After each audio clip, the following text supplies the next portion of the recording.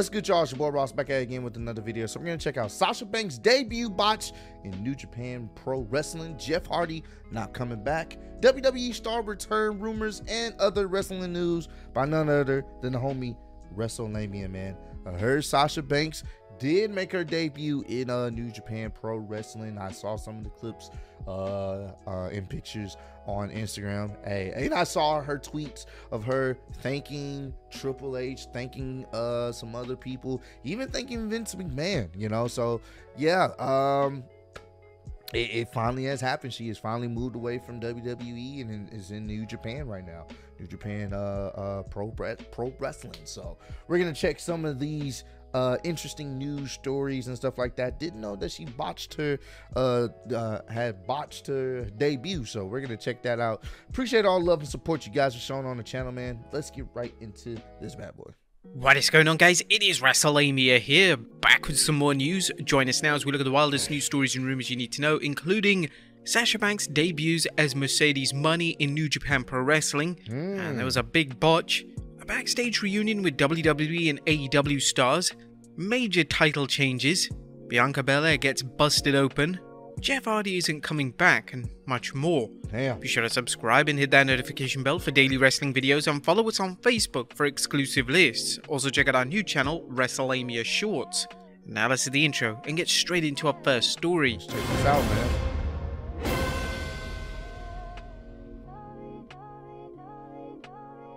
Our first story looks at a big night in New Japan Pro Wrestling. Atop in today's news are several big happenings at Night 1 of New Japan Pro Wrestling's Wrestle Kingdom 17 Supercard. The event saw the New Japan debut of Mercedes Money, aka Sasha Banks, a backstage appearance by Bayley, and several title changes. Okay. First, let's look at Mercedes Money debuting in New Japan. A former WWE superstar, Sasha Banks, aka Mercedes Varnado, made her New Japan Pro Wrestling debut as Mercedes Money.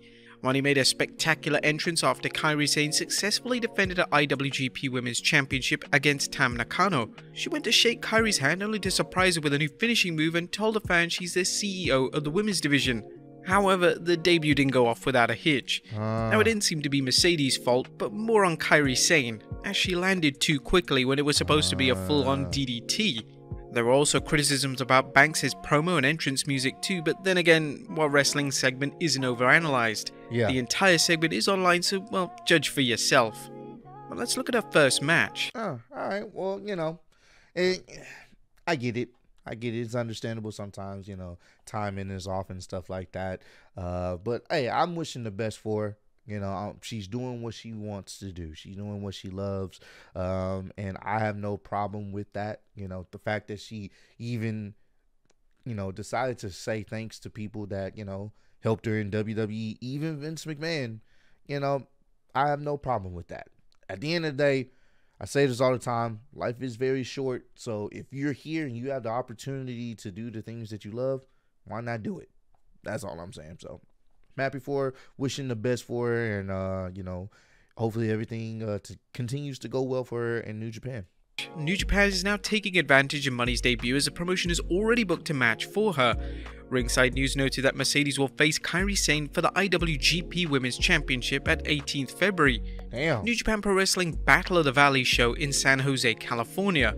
Money explained why she's going after Kairi for her first match in New Japan. I'm interested in many wrestlers, but the reason I decided to fight Kairi Sane in the first place is because we have a past. February 18th, San Jose, New Japan, I think will be the best match in Stardom history, so please look forward to it. Oh, With shit. continued chatter that Mercedes will be Soraya's mystery partner on the 11th January Dynamite, 2003 could be a huge year for the former boss. Next up, Could be. Bayley shows up to support Sasha. Bayley was seen backstage at New Japan Pro Wrestling celebrating Mercedes Money's debut. The Damage Control leader has been friends with Mercedes for years and was reportedly there to support her friend. The two female wrestlers who teamed up as the That's Boss and awesome. Hug Connection also posed with some old friends, Dax Harwood and Cash Wheeler from FTR. That's dope. And Dax tweeted some photos along with the caption, "What a life." I don't read too much into Bayley's appearance, other than it's unlikely the Vince McMahon era WWE would have taken kindly to one of its stars being backstage. Oh no. Oh, Vince McMahon controlled WWE. Super, you know, make sure everything is in order. We don't acknowledge any other wrestling company. Vince McMahon would have not loved this at all. So I'm glad she was able to be there for her friend. That's awesome. He did another promotion show. Next up, Titanic title changes at Wrestle Kingdom. Wrestle Kingdom featured several title changes, including belts held by WWE and AEW wrestlers. FTR dropped the IWGP Tag Team Championships to Haruki Goto and Yoshihashi, while Carl Anderson lost the Never Openweight Championship to Tama Tonga. Zack Sabre Jr. became the inaugural New Japan World Television Champion.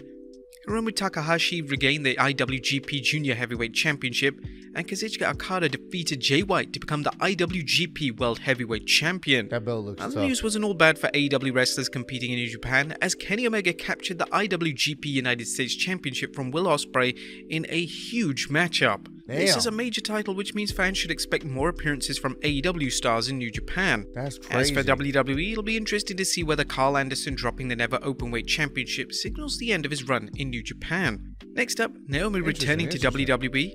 And with the internet wrestling community still going bonkers over Mercedes' debut in New Japan, talk of what's next for Mercedes' former tag team partner continues as well. Naomi posted a video on social media of herself in Japan, fueling speculation she might show up at Wrestle Kingdom 17. Well, that didn't happen, and Wrestling Observer Figure 4 Online's Brian Alvarez feels there's a good reason. Alvarez commented on the Wrestling Observer Live that he believes Naomi is headed back to the WWE. Interesting. He didn't, however, give any reasons for his claim. Next up, what's next for Ronda Rousey? The real question is, what does she do? If she does happen to go back to WWE, does she go to Raw? Does she go to SmackDown? Will she have the same type of hype she had with Sasha? We will see. It's going to be interesting to see if she actually does do that. Rousey dropped the SmackDown Women's Championship to Charlotte Flair after the Queen's shocking return on the 30th December SmackDown, leaving fans to wonder if the WWE has any plans for her. PW Insider is providing some information revealing that Rowdy Ronda is still listed as a heel in the WWE and that she's booked for several upcoming events and will also be part of the Royal Rumble. Oh, brother. At one point, there was talk of Rousey facing Becky Lynch at WrestleMania 39 in a rematch from the historic WrestleMania 35 main event, but there's now current talk that Rhea Ripley may face Ronda at WrestleMania. Next up, Jeff Hardy. Here's the thing about that. I've been hearing those rumors. Here's the thing about that. You would have to turn one of them face. Ronda, no. Just no. But you can't. It doesn't make sense to turn Rhea face, because Rhea's doing some of the best work she's done in her career, bro. In WWE, at least. Like, character-wise, you actually give a damn about her. I know I'll be joking, saying she needs to catch the beats, but character-wise, she's doing some of the best stuff. So, and the Judgment Day, that's a heel faction. So the only way this happens if it's Judgment Day gets disbanded and she turns face. Now, I know they are saying reports that Edge is returning and Edge is going to be facing Finn Balor in Hell in a Cell. So, I don't know if Edge disbands them finally by defeating Finn Balor, and that's the situation, and then she goes on her own and turns face. I don't know, but that's the only way that can happen. I think people are more interested in seeing her and Bianca Belair go at it. So, I don't know. We will see. He might not return to wrestling. Oh boy. While Jeff is likely focusing his energy on his upcoming 18th January pre-trial hearing for DUI, his brother Matt discussed Jeff's future in the squared circle. Matt spoke on the Extreme Life of Matt Hardy podcast, noting, "It's just very unfortunate, the things that happened with Jeff. Hopefully it's something that he's going to make into a positive and he's going to turn everything around in his life and he can come back and be better. We'll see. I don't know. Matt sounded uncertain and went on to discuss how Jeff's arrest changed things up in AEW. "We were scheduled to do all kinds of things during the summer and it really set me down a big path of detour following that. But it is what it is. It's pro wrestling where you have to adapt and change on the fly, and I made the most of it and tried to do what I can." Damn. Matt revealed that he and Jeff were likely to win the AEW World Tag Team Championship at some point, but for now fans will have to wait and see how Jeff fares in That would have been fun. One more run as them as tag champs. I think people would have loved, just for the nostalgia fact, to see the Hardy Boys as tag champs one more time. Oh man. I'm hoping Jeff is getting the help he needs, but damn, that sucks. Jeez. upcoming court hearing and whether he's up to an in-ring return, assuming he avoids incarceration. Yeah. Bianca Belair is dealing with a nasty cut following Alexa Bliss's savage attack on her during their Raw Women's Championship match. Bliss snapped during the bout, delivering 2 DDTs to the champ on the steel steps. If you saw the match, you likely saw blood around Belair's mouth, and now fans are learning it was real as Belair suffered a cut under a lip. Oh, the EST shit. tweeted photos of her stitched up face along with this message: "I am not okay, but Alexa Bliss won't be either. Payback is a 3-stitch Belair." Oh shit, that was real. I thought that was fake. Holy shit. I thought that was fake blood. No, that was real. Holy. Lost the match by DQ, you can be sure that this program is just the beginning, and some fans believe there will be a rematch at the Royal Rumble. Next up, expect more crossovers between Raw and SmackDown. Now, there have been several crossovers between Raw and SmackDown, and according to Fightful Select, well, not fans cool should that she got hurt. I want to put that out there. Not cool that she got hurt, but that was cool of like how she pretty much incorporated it into the storyline. You know, obviously, I'm sure Alexa Bliss was not trying to intentionally make her bleed, but that little bit of color and that realism added to the feud. It's like, all right, she gave me 3 stitches. I'm gonna beat the brakes out of her, man. That makes it even more, you know, I guess you can say, in my opinion, like one of those situations like, oh, I need to check this out. I need to see how she gonna get her back, because she legit busted her open. Expect more to occur. While it's nothing new, fans have seen it happen a lot more than it has in the last 2 years. One of the biggest reasons is because the WWE has used interbrand appearances to build up PLEs and feuds. Yeah, they have. For example, SmackDown superstars The Bloodline have appeared on Raw quite a bit, while Raw superstar Kevin Owens has showed up on SmackDown as part of his feud with The Bloodline. Yep. If the story is accurate, it may dispel the rumors that WWE wants to draft some of its Raw factions to SmackDown in order to build up more feuds with The Bloodline. After all, how many times can the Brawling Brutes and Drew McIntyre job to Reigns and company? Fact. Not too long ago, there was a rumor that the Judgment Day was expected to jump to SmackDown.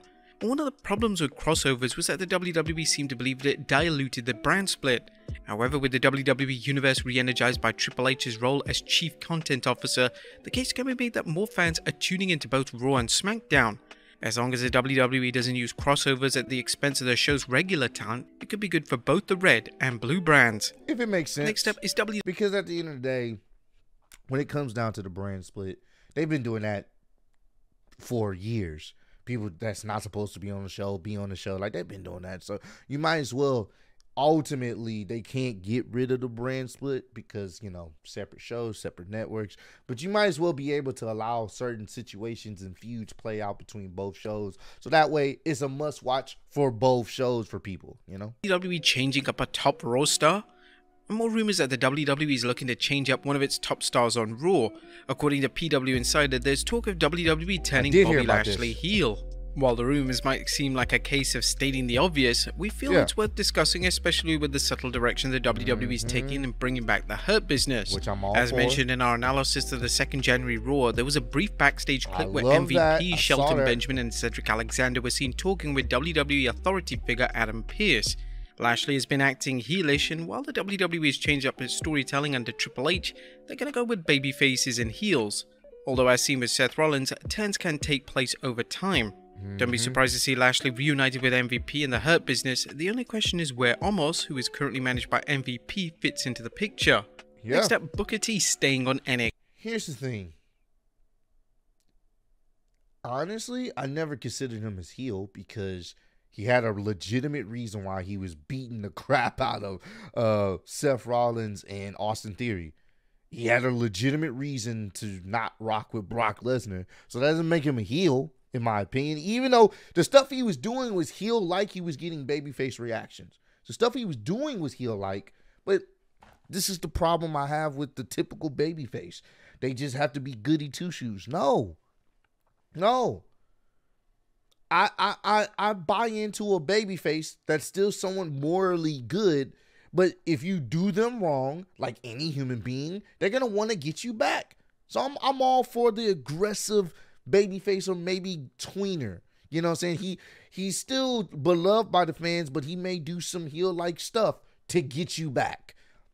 Now, if he's cheating to win matches, all right, now you're on the heel side. But if he's doing things in retaliation, I'm all for it. But hey, if they're able to bring back the Hurt Business, I'm cool with that faction coming back. Bring them back. NXT. Now, good news if you've been enjoying Booker T's work as commentator on NXT. PW Insider's Paul Jordan is reporting Booker T announced that the NXT announcer job, which was supposed to only run through December, is now his full-time job. Oh, shit. He said he doesn't know where that leaves Wade Barrett. Wade Barrett currently provides color commentary on SmackDown, but it's unknown what he'll do if Pat McAfee returns to the booth after football season ends. Yeah. And finally, is Summer Rae returning? Last but not least, is former superstar Summer Rae returning to WWE? This question came up after a report that Summer was spotted backstage on the 2nd January Raw. It's a fair question when you consider the flood of former superstars who have been brought back to WWE. However, Fightful Select is reporting that WWE has no plans to bring the 39-year-old wrestler back. Damn, she was last seen at the 2022 Royal Rumble. I did not know that. But there you have it, folks, the wildest news stories and rumors. Did not know she was 39 at all. Like that was news to me. But yeah, man, this was an interesting video. Pretty informative. Once again, I'm happy for Sasha. She's doing what she loves. I've seen some of you guys are fucking nerds, some losers. I've seen some losers on on Twitter talking about, oh, you made a big mistake, and you know, you left the big leagues, and you know what I'm saying, you good riddance, you're a quitter, and all this other stuff. Shut up. But it's so many of you basement dwelling nerd losers that sit up there and will ridicule someone for their life and what they choose to do with their life, bro. Shut up. That's my response to people like that. I've seen so many tweets of it. I'm like, bro, you guys wish you could even speak to her in person. You wish you had the opportunity to be able to be in the situation she's in. You wish people actually even knew who the fuck you were on a major scale level. It's just a whole bunch of nerds, bro. A whole bunch of virgin nerds, bro. It's fucking wild. But yeah, happy for her, man. Wishing the best for her, and you know, hopefully things work out better for her in New Japan. And who knows, man? Who knows? Maybe after her time in New Japan, maybe I can see her maybe one day coming back to WWE. Because there's nothing wrong, and people need to understand this. There's nothing wrong with taking a step back and going somewhere else to further your brand. There's nothing wrong with that. There is nothing wrong with that at all. And then to come back maybe to WWE, Triple H still in charge. There's a good relationship there. I'm pretty sure it didn't. She thanked the man on Twitter. She has a lot of love for Triple H. This is well documented. Him being like, all right, do your thing, man. We support you over here. You didn't burn the bridge. She can easily come back a few years later after she done her thing. I'm coming back home. And bro, there you go. And them same nerds are going to sit up there and be like, oh man, I'm glad she's back. I'm all for it, man. I support you over here. Do your thing. But comment down below. Let me know. How do you guys feel about Sasha Banks' debut in New Japan? And do you think she'll ever return back in the future? You know, do you think maybe this will be her last time? Well, we'll never see her again in a WWE ring, or will she maybe later down the line, after she's done doing what she wants to do, come back to WWE? Let me know down below. But I appreciate all love and support you guys have shown on the channel, and I am still your undisputed YouTube wrestling champ of the world. Appreciate y'all kicking it with me. See y'all on the next one. Peace.